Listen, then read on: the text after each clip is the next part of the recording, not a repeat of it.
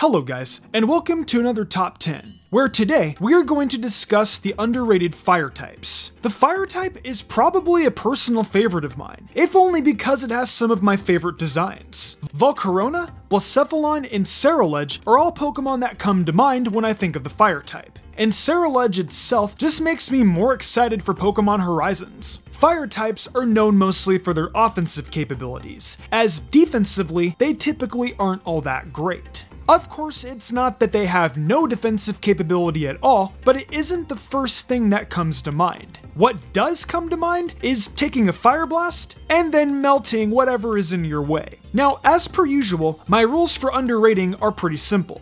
1. This Pokemon isn't seen in a competitive match very much. Either there are more popular options, or the Pokemon just hasn't found its niche yet, assuming it could have one at all. 2. This Pokemon does not have as much of a following as other Pokemon of their type. They just aren't as popular, even though they probably could be if people realized their merits. 3. Because all lists are subjective and personal opinion, they have to be Pokemon I deem to, simply put, just don't see at all. Not in competition, not as a design, not even in casual Pokemon chat. People simply just don't talk about it enough. Oh, and before we begin, because I've absolutely been loving the feedback on these videos and the input you all have given, I would like to do two things. Firstly, I want to give a personal apology to Alolan Executor and Hisui and Gudra. I didn't mean to not bring them up in two of my underrated videos. I'll do better for these two next time. Secondly, in this Strongest Evo video, I noticed a few Pokemon were brought up that I'll quickly talk about, one of which being a fire type, so it's not too off topic. So bear with me. Roserade came up. And don't get me wrong, I really like Roserade, but it didn't have the same meta impact others on the list had. Clefable also came up in a few comments. And yeah, you got me on that one. I should have had that one on the list. Clefable has been really good throughout OU's history in Gen 4 and 6 through 8. I'd probably put it above Ninetales in hindsight. Lastly, Arcanine didn't make the cut because, don't get me wrong, it's good, and has been good in doubles too, before Incineroar showed up to take its place. Currently in Gen 9 VGC, seems to be doing pretty good though, so props to it. The issue with Arcanine is that it's been more niche throughout its history, and hasn't stacked up to most of the Pokemon on the top 10 list. Those three were the main ones, but there were other good choices too. I figured I'd bring this up because I like interacting with you guys, and I'll respond to the comments you guys put out. Except I wanted to do it more vocally this time. And also comment what type you want to see done next. The suggestion with the most likes will be the next type I cover. So anyway, with that said, let's begin.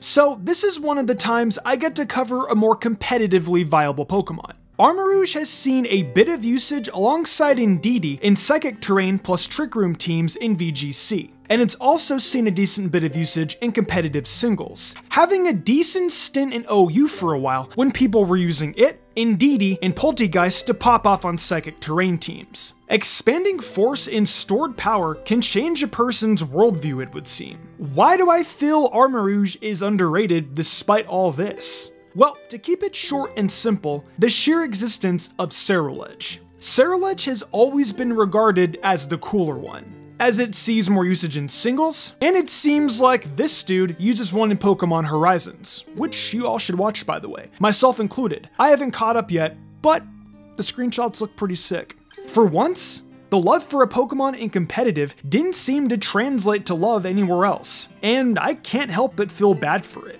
Who knows though? Maybe Ceruledge will show up in Pokemon Horizons and play an important role. Surely, right?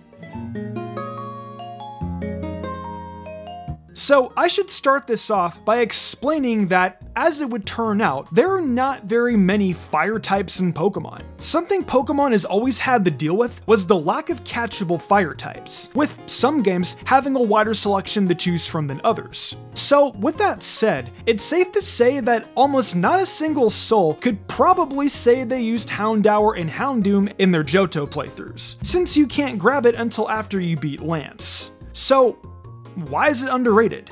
Well, despite even getting a Mega Evolution in Generation 6 and 7, that definitely made it an absolutely nuclear threat in Sun with access to solar power and Nasty Plot, and also higher speed than Charizard, Its fragility got it overshadowed because it was harder to make use of, and after Gen 7 and Houndoom lost its mega, it became permanently overshadowed. I'm sure there are plenty of Houndoom fans, but for most people, due to the competition it has, it won't be many people's personal favorite.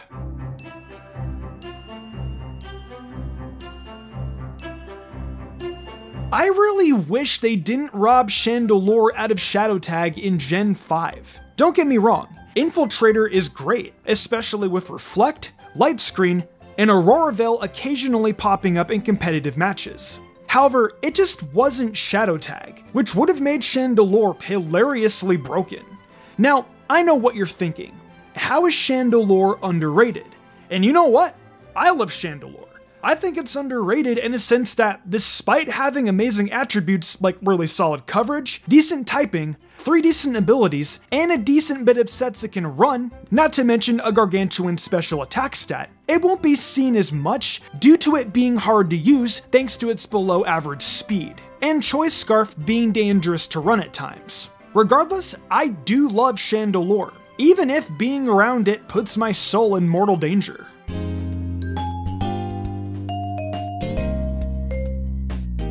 Now, this one felt weird to put here, because I'm not sure if it truly belongs or not. But I looked at this Pokemon and I asked myself an important question. Why is Paldean Tauros Fire Breed not used more in Gen 9? It currently rests in UU, which, don't get me wrong, is pretty good. But I feel it could definitely find a very slight niche in OU with enough work. Now, before I go through this, I say very slight because it is in UU and not OU for a good reason. It has its high highs and low lows. It has Intimidate and Will-O-Wisp, which allow it to cripple powerful physical attackers, like off the top of my head, Roaring Moon and Meowscarada. And it has Fire and Fighting Stabs to potentially do well against popular steals. Gholdengo doesn't want to come in on your fire move, and Kingamet's Supreme Overlord stops being tough when Intimidate, Will-O-Wisp, and Body Press make it reconsider its life choices. Being able to intimidate a +1 Bax Caliber to mitigate a threatening Dragon Dance is also nice, even if it is immune to burn. I believe it has issues that can be worked around, albeit it will be hard. The ghost types of OU, like Dragapult, Gholdengo, Cerulege, and Skeledirge can force it out, and the physically defensive mons like Dondozo, Great Tusk, Garganicle, and some variants of Rotom Wash compete with it and can beat it 1v1. So I don't think it can be an OU staple, but I think out of all 3 Paldean Tauros, this one is the best one. I think it has good matchups versus a decent bit of the OU tier, but I also have to admit its bad matchups are horrendous. Walking Wake is admittedly very good, and beats Paldean Tauros pretty badly. You know what? Maybe it being niche is fine, because even if it has some bad OU matchups, I remember it being able to do something not very much else could do, and that's switching the Chi and Pal before it got banned. We'll take our victories where we can. Just make sure to not leave it in versus Toxapex, when you'd rather have it fight Amoonguss.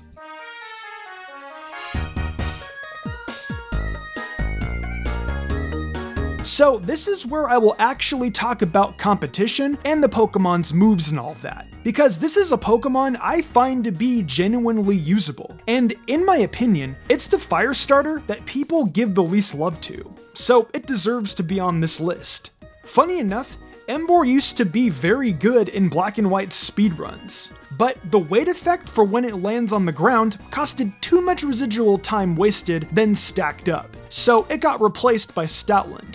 Now, with that said, I think that not only is the beefy Fire Pig a cool design, and I think it's a very imposing Pokemon, odds are it's probably gonna run Choice Scarf. But having access to Head Smash, Flare Blitz, and Wild Charge, all boosted up by Reckless's 20% power increase, and this is already coming off of a 123 base attack stat. But just because Choice Scarf is probably the standard, doesn't mean you have to run it. Access to Taunt makes it a solid wall breaker. Its low speed and Hammer Arm could give it viability in Trick Room. It gets Sucker Punch for priority, Earthquake and Stone Edge make good coverage, and if you're really feeling yourself, you can play Grass Knot with your base 100 special attack, and do some trolling on the Quagsire that thought they could wall you.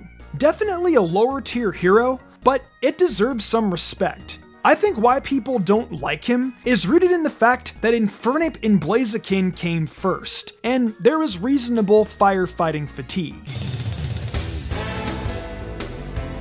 Okay, Colossal is a Pokemon I distinctly remember having a role in Sword and Shield VGC. I believe Steam Engine turned it into an offensive threat because it had a decent enough Gigantamax form, and it got even better if you hit it with the fire move, which it happened to quad resist, and now its speed has been raised 3 stages. While I don't quite remember how good it was at what it did, I do remember that it was used. And so, I want to take a moment to appreciate that much, since my VGC knowledge is limited. I think it's simply cool that a Pokemon with the typing as, in my opinion, pretty bad, has managed to make a name for itself in a metagame as typically fast-paced as VGC. Despite the quad weakness to ground and water, and the fear of any decent fighting move, it's managed to make a small name for itself, which is something I didn't expect when it came out. I also happen to really like the fact that it's just a giant lump of coal. I also appreciate that it doesn't like mines being vandalized, although admittedly it could take a better approach to protecting the mines than, I don't know, incineration. It will spout flames of up to 2700 degrees Fahrenheit. At least try talking this situation out first, man. Centiskorch. Am I right? The only other bug in fire type, but unfortunately, it simply just isn't Volcarona. But it also doesn't have to be Volcarona. It has plenty of useful tools that Volcarona doesn't, and that causes it to somewhat come into its own as a Pokemon. By no means is it as good as Volcarona, as the Fire Moth is just built different. But a base 115 attack, solid HP, and special bulk, Coil to fix up its physical bulk, Leech Seed for recovery, Knockoff for removing an item, and access to Power Whip, Lunge, and Fire Lash for simple good moves makes it quite the menacing Pokemon if played right. What really holds it back is that it's slow, and it's forced to use heavy-duty boots if it doesn't want to lose the Stealth Rock. Flash Fire and Flame Body are also very good abilities, so it isn't lacking there either. I think that it brings a lot to the table as a design too, as it's one of the reasons I'm glad that Pokemon aren't real. I'd rather not ever have to stare down a 9'10" fire centipede that lashes out with fire over 1500 degrees Fahrenheit, and also has sharp claws and fangs. No thank you. The only chlorophyll sweeper in this entire vid. And thank goodness, because the grass type video made me realize how many of that type just had that ability slapped onto. Scovillain is a Pokemon I find to be incredibly underutilized. It's a fire type Pokemon with chlorophyll, and is the only Pokemon of its type. And yet, it's not used whatsoever on Sun teams. Don't get me wrong, it's not like I don't get it. It has 108 in both attacking stats, which isn't as high as you want it, and then it's also frail and weak to Stealth Rock. The only thing it has going for it is that 108 is still one of the higher special attack stats put on a Chlorophyll Sweeper, and Stab Fire with double speed in the sun and potentially Terastallization to boost your power even further is hard to turn away from. Now, with that said, there is one other issue that deserves to be brought up. It has 0 decent special coverage options. Stomping Tantrum, Crunch, and Zen Headbutt work for physical coverage. But if you play physical, you don't get to use Solar Beam, Fire Blast, and Overheat. If you play mixed, it would take a lot of fine-tuning to make it work. Now, Growth helps with the issue, but the issue with Growth is that you leave yourself open to getting hit, and that's bad for Scovillain.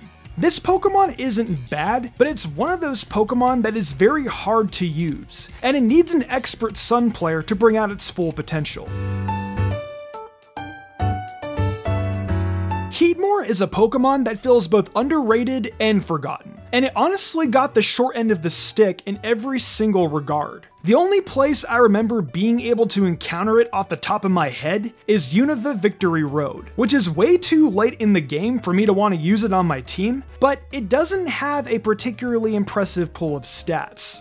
It's slow, frail, and with a middling 105 special attack to compensate. Its coverage is also really bad, and I had to look up whether or not it was in the Sword and Shield Pokedex. because I didn't really remember whether or not they put it in with Durant. So why is it underrated? We know why it's forgotten, as it clearly has the state and encounter location of Pokedex filler. Firstly, at least in canon, it can handle Durant, who I've touted as being pretty tough to deal with. Now, how well does this actually hold up in battle?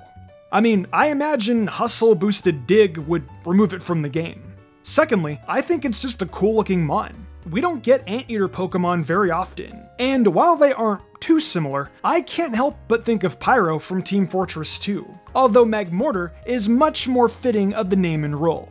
Thirdly, all things considered, it's pretty neat, because White Smoke as an ability means that if I'm ever out of repels, wild Pokemon are less likely to appear with it in front of the party. It's a real shame that they made that its hidden ability. Yikes. Does anyone else here find Turtonator to be oddly versatile? No, I'm serious. It has access to Shell Smash, of course, but that's obvious. Access to Taunt, Body Press with the base 135 defense, 60 HP, and 85 special defense is solid bulk to go along with it. That 91 special attack can also make use of Shell Smash, although 35 speed does kind of stop it from being too good at it. You can play a Shell Trap set to bait and punish. You get Draco Meteor for amazing Dragon Stab, and then with 78 attack, which is admittedly meh, you can mix it up even further with Curse or Bulk Up, and hit the opponent with a nasty Outrage. It has a lot of coverage on both sides, and Fire and Dragon are a very useful type duo, along with it being pretty unique. It's the only one of that type, only sharing it with Mega Charizard X, and then Reshiram, a legendary dragon who is a powerful engine of destruction. It's virtually invincible. Very few have faced this awesome creature and lived to tell the tale. But Turtonator itself is a highly unique Pokemon with a variety of stuff it can do, and it can run a few items too. I think it's a worthy placement for number 1 on this list. And that's it. These are the Pokemon I believe to be the top 10 most underrated fire types. Now, I'm sure that everyone has that one they deem to be the most underrated, and I'm open to hearing it. What are your opinions though? Did I miss a fire type? Should I have been more ironic and put Charizard on the list? Because surely of all Pokemon, he would be on the list, right? Let me know in the comments below, and also comment what type you want to see done next. The suggestion with the most likes will be the next type I cover. Hey guys, thanks so much for watching my content. With Scarlet and Violet DLC on the way, we have a lot to be excited for. Not just that though, but I've got a bunch of other cool series planned throughout the year that I'm sure you guys will love. If you want to support my other forms of content, over on Mystic Reads, I read fanfics. One of them right now is Road to be a Pokemon Master Kanto Edition, where Ash and Serena start from the very beginning and journey through Kanto together. On Mystic Umbreon Shorts, I do other exclusive Pokemon content such as Pokemon Facts, and on Saturdays I upload my top 5 favorite Pokemon of a type. Anyways, thank you so much for watching, and I hope you have an excellent day.